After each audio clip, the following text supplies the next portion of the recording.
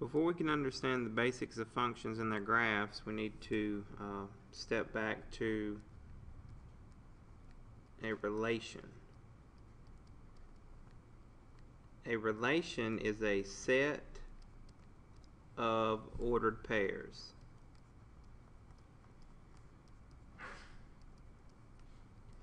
So remember, ordered pairs are usually, they don't have to be an x and a y, but an ordered pair is usually an x and a y value. That x and y value corresponds to some point on a graph. Alright, so if we have a set of those, that's called a relation. So for example, say I had the set 1, 2, 3, 4, 2, 7, 9, 3. It's just a collection or a set of ordered pairs. Okay?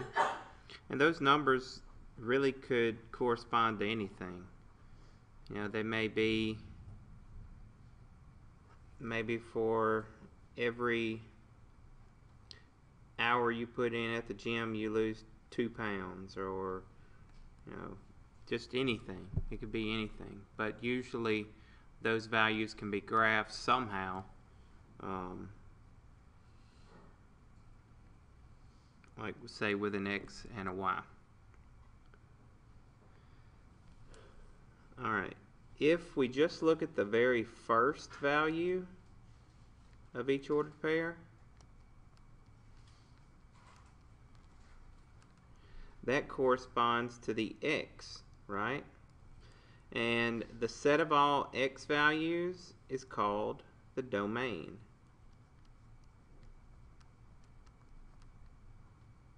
Alright. That is the set of all x values, or input values.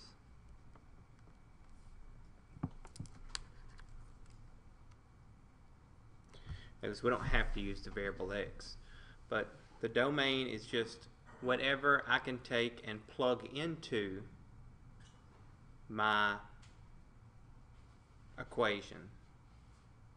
Alright?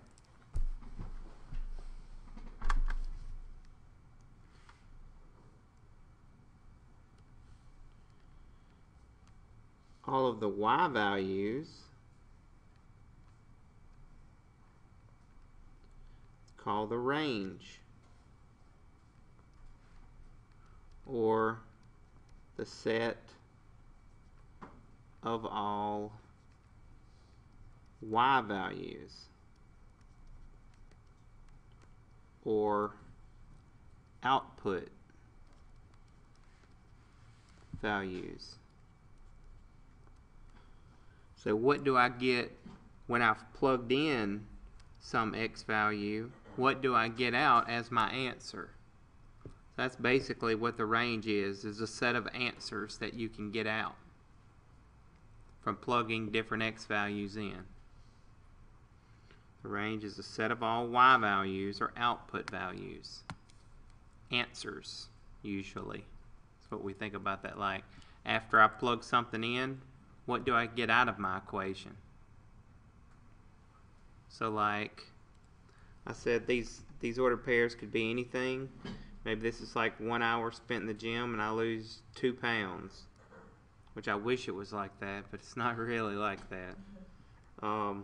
But the 1 hour, that would be me putting into the gym, and then whatever I do in the gym for an hour, then what is my output? I get out that I lost 2 pounds. So input, output. And the gym, you can think about as like the equation where everything else is happening. Probably be more like 0.2 pounds. But that's alright too. Alright, so that's what a relation is. And that's how you would find the domain and range of a relation. Okay, so I'm going to write down the domain and the range for this relation here. The domain, and I'll just capitalize, just say a capital D, is equal to, now let's list all the numbers, 1, 3, 2, and 9. You can really put it in any order you want. It would probably make more sense to put it in like smallest to greatest, but I just wrote them down in the order they were in. So that's how I'd write the domain. The range, that's all the y values, 2, 4, 7, and 3.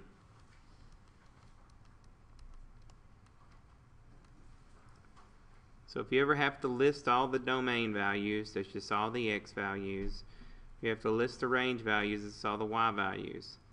If I would have had, say, 1, 3, 3, and 9 instead of 1, 3, 2, if they're the same number, you don't have to list it twice. So, yes, you have to list it in different sets if it's in different sets. But again, if you repeat one, don't list it twice, just list it once. Alright. Now, if you can take a relation and figure out the domain and range of that relation, then we can do something called a mapping.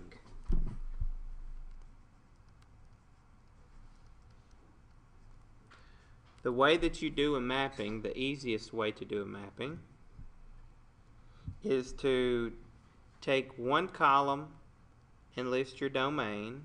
So 1, 3, 2, 9. Make another column and list your range. 2, 4, 7, 3. And now look back at your ordered pairs. I plug in a 1, I get out a 2. So that means that 1 goes to 2. So the way you do a mapping, you can draw an arrow from 1 to the 2. 1 goes to 2 from this ordered pair here. 3 goes to 4. 2 goes to 7. 9 goes to 3. That is a mapping. We use a mapping to tell us if the relation is a function. Okay? So a relation can be a function if each element of the domain goes to exactly one element of the range. Alright? So what I don't want is I don't want my domain going to two different numbers. Like I don't want one going to 2 and one going to 4. It's okay if the different domain values go to the same number. We just don't want one value to go to two different numbers. Alright, so if each value of the domain goes to exactly one value of the range, then the relation represents a function. If it does not, if one of the x values goes to two different y values, then it's not a function. Alright. Here's the official definition from the book of a function. A function is a correspondence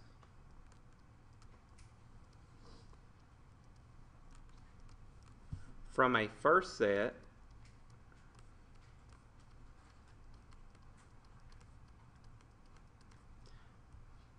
called the domain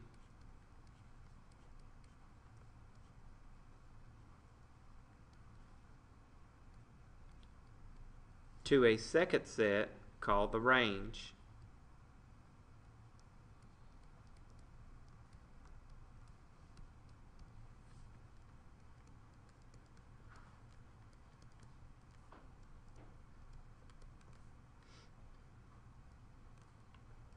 such that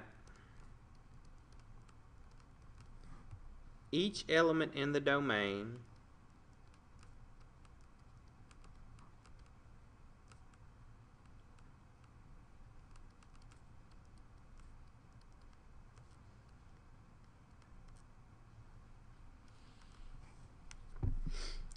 corresponds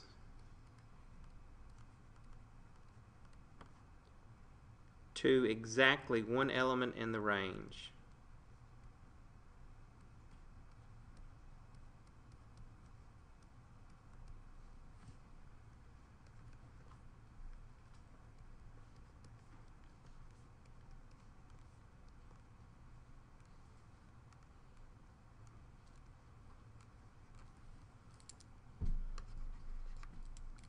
Alright, so I know that's a little technical, but basically what it is, one x, or each x value goes to one y value. That's all that says. If one of your x's goes to two different y's, it's not a function. Okay, so let's look at a relation and see if we can figure out, is the relation a function? And the way that we're going to do that is by doing a mapping. Okay, so let's say that I had this relation 1, 2, 3, 4, 5, 6, 5, 8.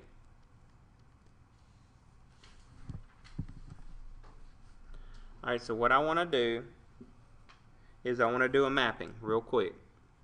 So list the domain values. That's the x values. So 1, 3, 5, and 5 again. So we don't write it twice. List the range values. 2, 4, 6, 8. Now let's do the mapping really quick. So look at the first ordered pair. 1 goes to 2. So 1 goes to 2. 3 goes to 4. 5 goes to 6. Then 5 goes to 8. Since one of our x values goes to two different y values, or in technical terms, one element of the domain goes to two elements of the range, that is not a function.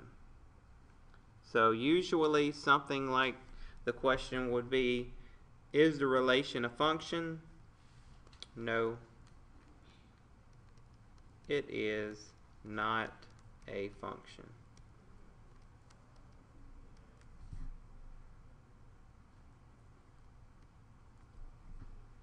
Okay, let's look at another example. Say I had this. 1 goes to 2. 3 goes to 4. 5, 6. And 8, 5. Or I said 6. I said 5, 6. I meant 6, 5. And 8, 5. Alright, so real quick, let's do a mapping. So 1, 3, 6, 8. That's our domain. Our range is 2, 4, 5, 5. Okay? So, let's do the mapping. Look at the ordered pair. 1, 2. So 1 goes to 2. 3, 4. 3 goes to 4. 6, 5. 6 goes to 5. 8, 5. 8 goes to 5. So it's okay if these two elements go to the same element here. You can have different x's go to the same y. That's okay. But we don't want to have, like the previous problem, we don't want one x going to two y's. So is this a function? Yes. That is a function. It's just that 1x, when you plug in one number, you don't want to get out but one number. If you plug one number in and you get out two different answers, then it's not a function. If you plug in one number and you get out one number, it is a function.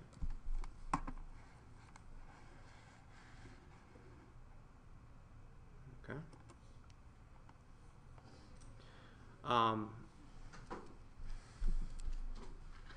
For example, here's another example. Let's look at some equations.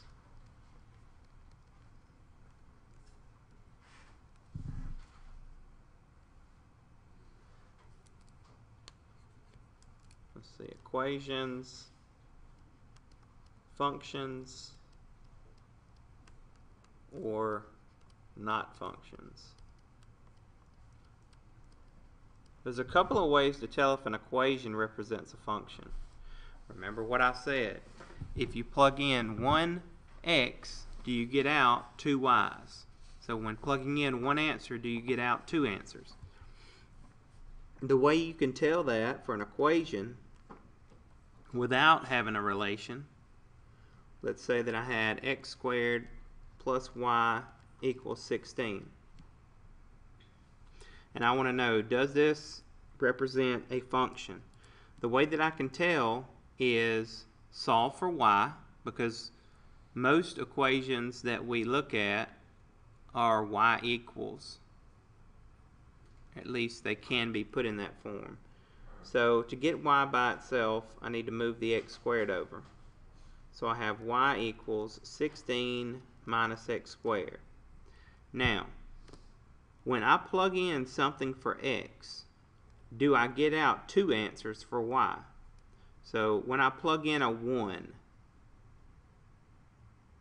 16 minus 1 squared, or 16 minus 1 is 15. So plugging in one value gives me one value out. So does this equation represent a function? Yes. Plugging in one number gives me out one number. So the equation is a function. You may be sitting there racking your brain thinking, when could I plug in one number and get out two numbers? Or get out two answers? Let's say I have x squared plus y squared equals 4. If I solve this for y, I need to first move the x squared over. So I have y squared equals 4 minus x squared. Now take the square root of both sides to solve for y. And what do we have to do when we take the square root? Put a what?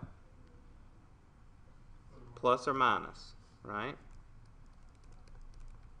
So if I plugged in, say I plugged in a 1 right here for my x, I will get the square root of 3.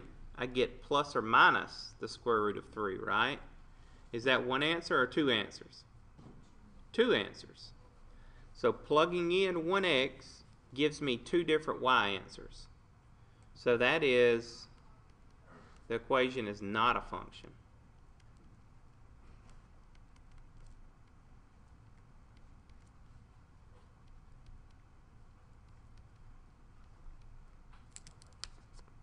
Alright. So basically, if you have an equation and you want to know, is it a function? Solve for y. If you have a plus or minus in your equation when you solve for y, it's not a function. If you don't have a plus or minus and you'll only get out one answer, it is a function. Again, solve for y. If you have a plus or minus, it's not a function. If you don't have a plus or minus, it is a function. Remember, X is domain, Y is range.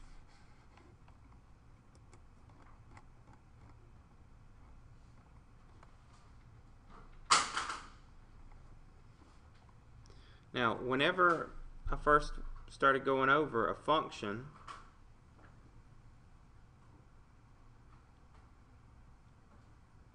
right before that I went over range and domain, and I said you want to think about the range like it's the output and the domain like it's the input. Okay, and so sometimes we can visualize that a little bit better if we think of a function as a function machine. Okay, so this right here, all this in here, all the inside, that's the function.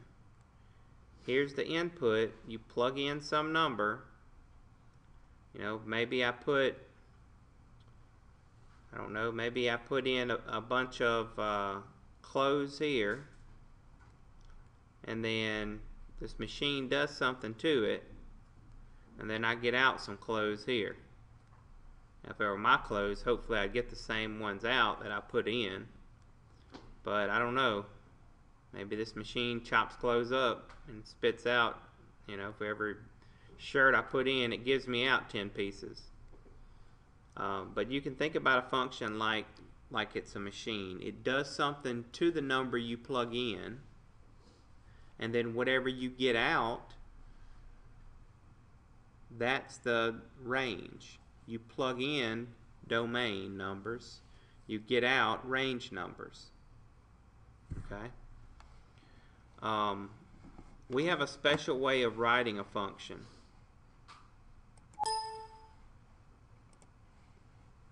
Let's say that I had the equation y equals x plus 1. Does this equation represent a function? When I plug in something for x, when I plug in a number for x, do I get out one number for y? Yes. When I plug in, say, a 0, I get out a 1. So it is a function. Now, if you know it's a function, it can be written using function notation. Alright, and function notation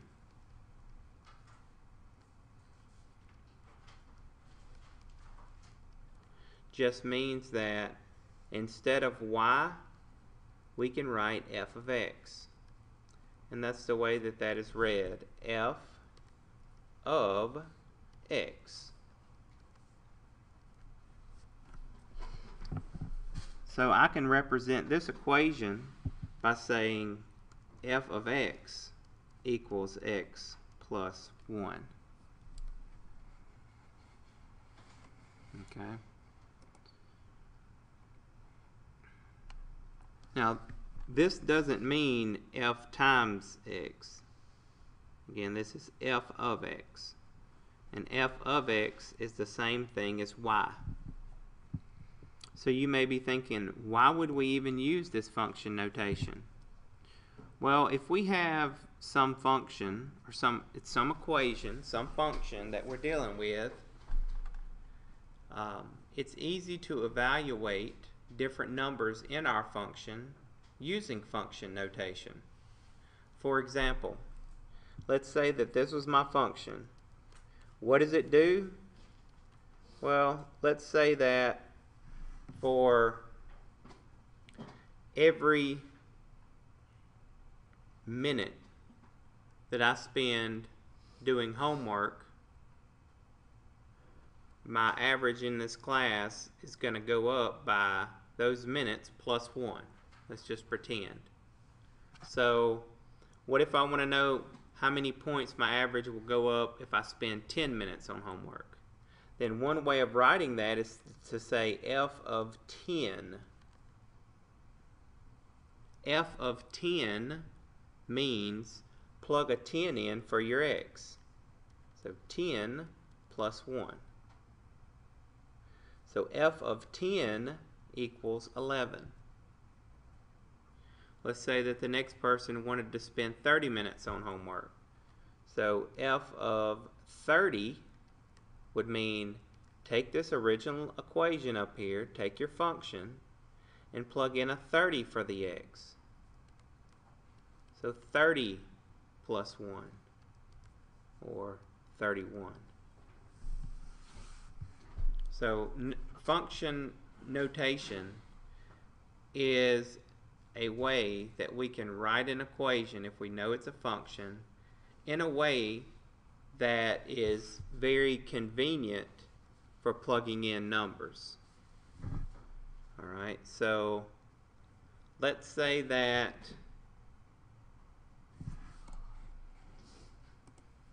I had the function, let me find one, make one up. Let's say that I had f of x equals x squared plus 3x plus 5. And I wanted to find f of 2 and f of negative 2. So I'm going to do these two problems separately. So f of 2, that means take a 2 and plug in for every x in your original function. So f is right here. That's my function. This is x squared. So when I plug in a 2, I have 2 squared plus 3 times 2 plus 5. So everywhere that I have an x, I plugged in a 2. And then I can't forget the plus 5. It just goes on the end. Alright, so that's going to be 2 squared is 4 plus 6 plus 5. Or f of 2 equals what? 15. 4 plus 6 is 10 plus 5 is 15. F of 2 is equal to 15 for this function here. Let's see what f of negative 2 is equal to. So negative 2 squared plus 3 times negative 2 plus 5. So negative 2 squared is negative 2 times negative 2, that's positive 4. 3 times negative 2, that's negative 6. And plus 5. Alright, 4 minus 6 is what? Negative 2 plus 5. Negative 2 plus 5 is 3. So f of negative 2 is equal to 3. You could also use function notation to evaluate something like this. What if for that same function I wanted to find f of x minus 5? What that means is everywhere that I have an x, I want to plug in an x minus 5. So look back up here at your function. So that's going to be x minus 5 squared plus 3 times x minus 5 plus 5. Alright, so x minus 5 squared means x minus 5 times x minus 5. So I might have to full that out. And I'm going to have to distribute the 3 to the next term. So that's 3x minus 15. And then I have plus 5. Alright, so that's going to be x times x is x squared. X times negative 5 is negative 5x. Negative 5 times x is negative 5x. Negative 5 times negative 5 is positive 25. Plus 3x minus 15 plus 5. Now that I have this thing worked out, I'm going to combine like terms. So x squared, then I have minus 5x plus 3x. So that's going to be minus 7x. Then plus 25 minus 15 plus 5. So that's 30 minus 15. 30 minus 15 is 15. So plus 15. Alright.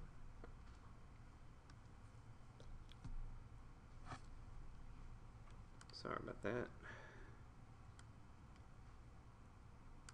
Getting you dizzy yet?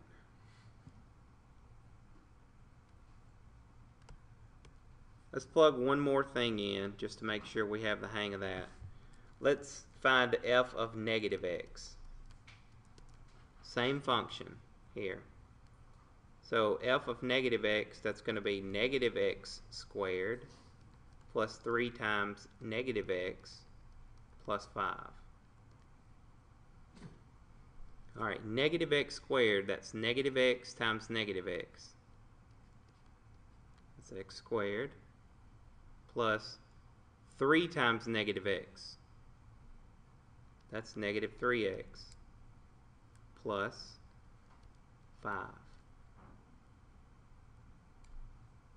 Alright, so I still get an equation, or I get some other function, and that's okay.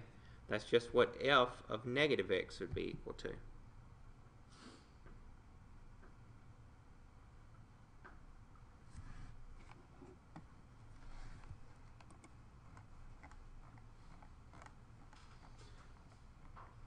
Alright, you try this one real quick. Let's say that f of x was equal to x squared minus 2x plus 7. I want you to find f of negative 5,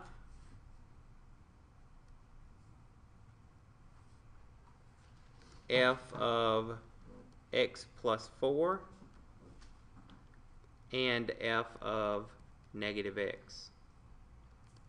Take a few minutes and work those three out.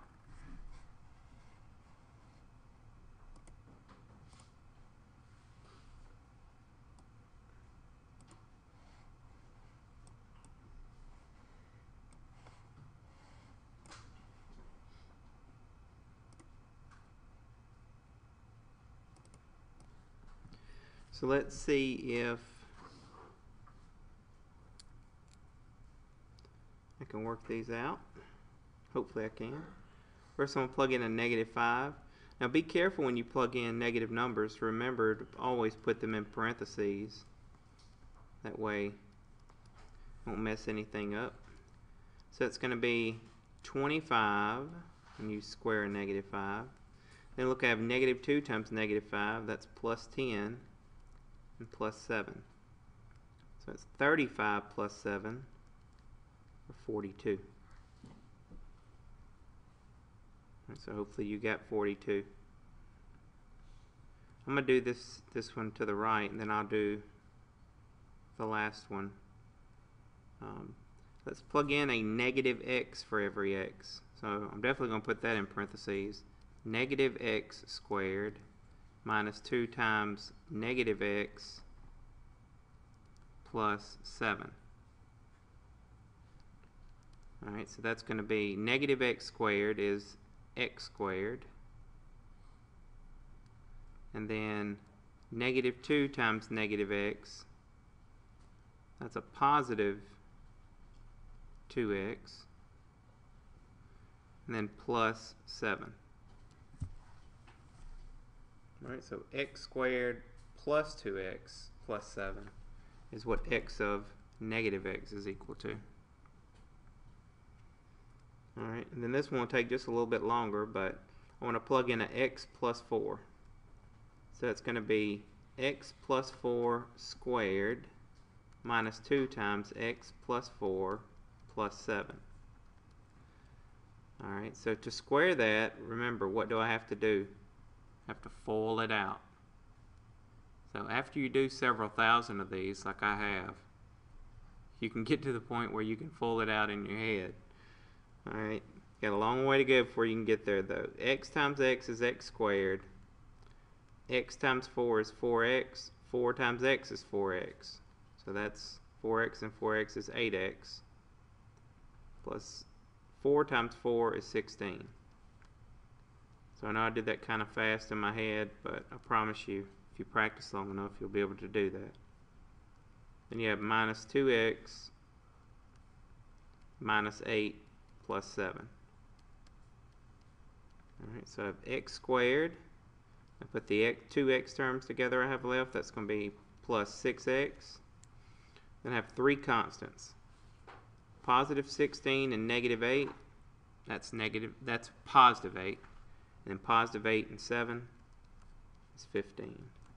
So that's plus 15. So the x squared plus 6x plus 15. Okay.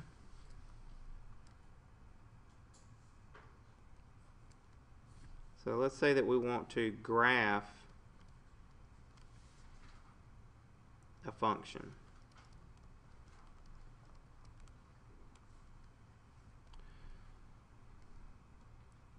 Alright, let's look at the function f of x equals 3x minus 3.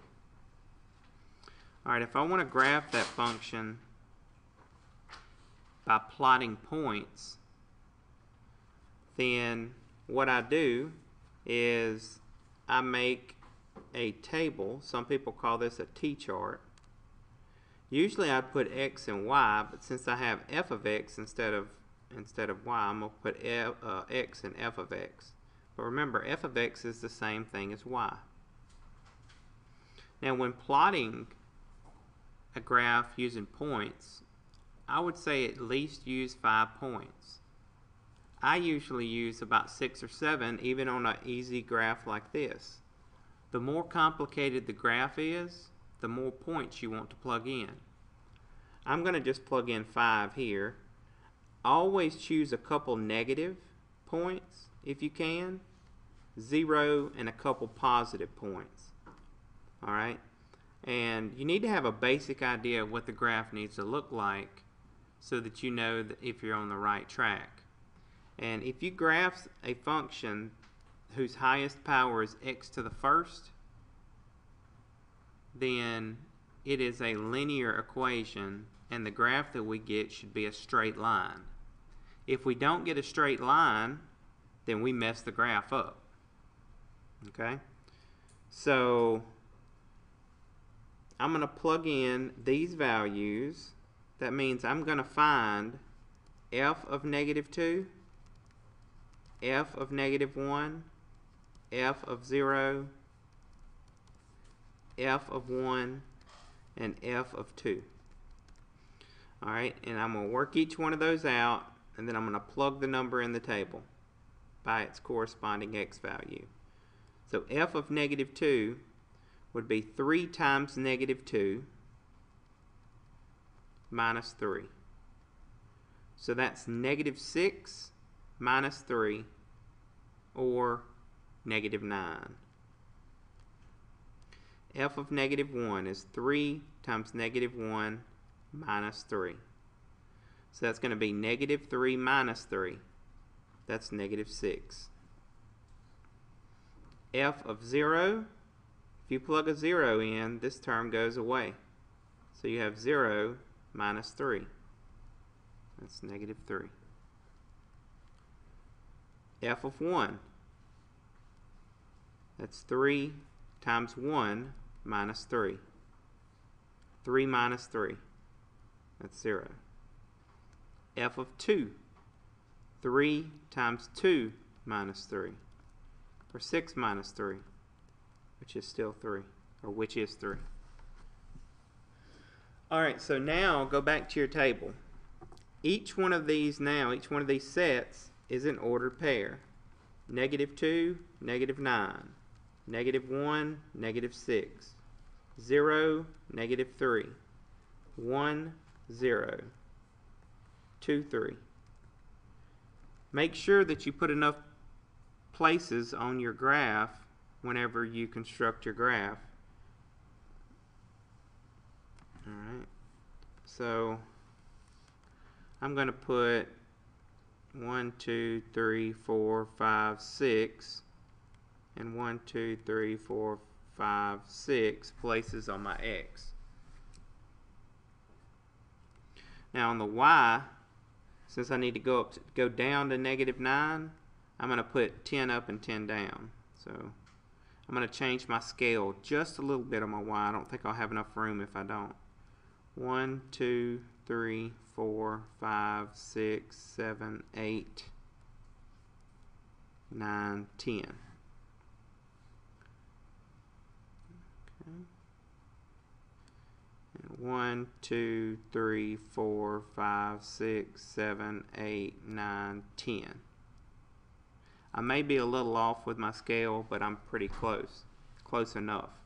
So let's see if I am. We know this should be a straight line.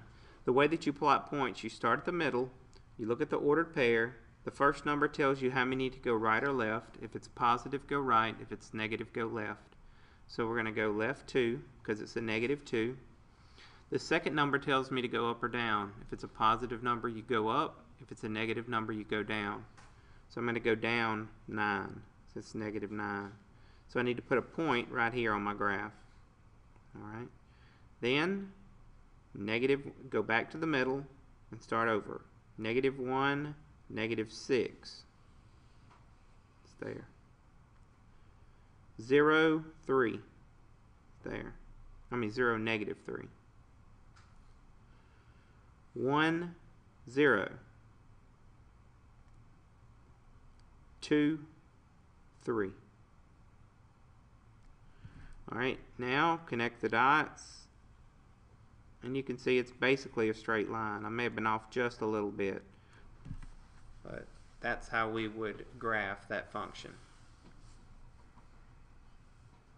I'm sure you've done that 1,000 times, but I just want to make sure you remembered how to do it by plotting points.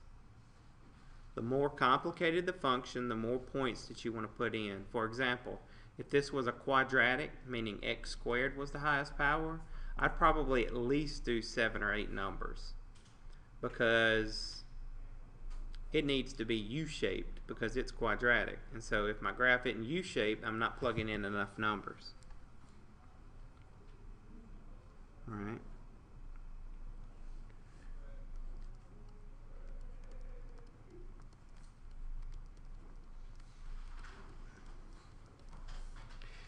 If we already have a graph, so let's say that I had this graph. We have something called the vertical line test that will tell you, does the graph represent a function? And the way that the vertical line test works, if you were to draw a vertical line, vertical is up and down. So if you draw a vertical line on the graph, and if that line touches your graph, that would be the red part here. If it touches the graph once, it's a function.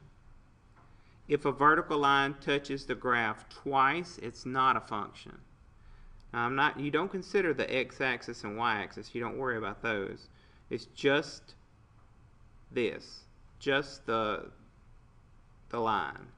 Does my vertical line touch it once or more than once? It only touches it once. So this is a function.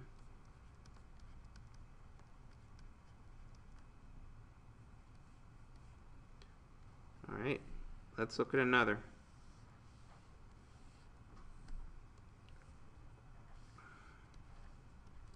Let's say this was my graph. If you can draw a vertical line anywhere and it touches more than once, see this one touches here and touches here, so that touches the graph twice. This is not a function because it touches twice. A vertical line touches my graph twice. If a vertical line touches once, it's a function. If it touches more than once, it's not a function.